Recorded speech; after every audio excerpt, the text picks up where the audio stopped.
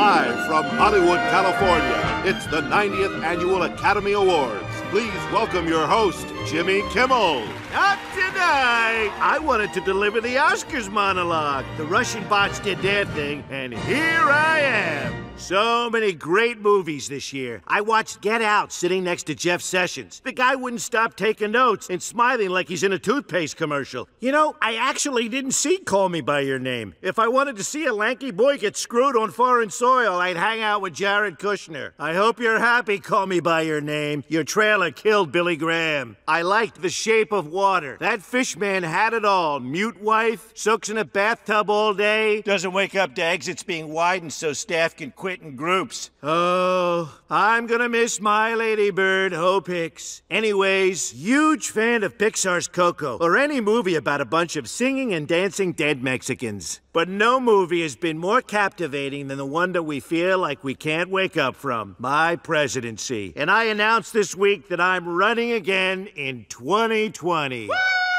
Thank you, James Woods. Someone put James in a movie. Bridesmaids did for women what his next film will do for dipshits. No, cast my wife, Louise Linton. She can play everything from an upscale doorknob to a load-bearing column. Anyways, tonight, let's also remember those we lost.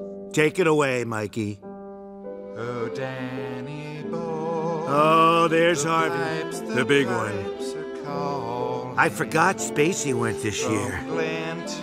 Tambor. Did not see that one coming. Brett Ratner absolutely saw that one coming. Louis C.K.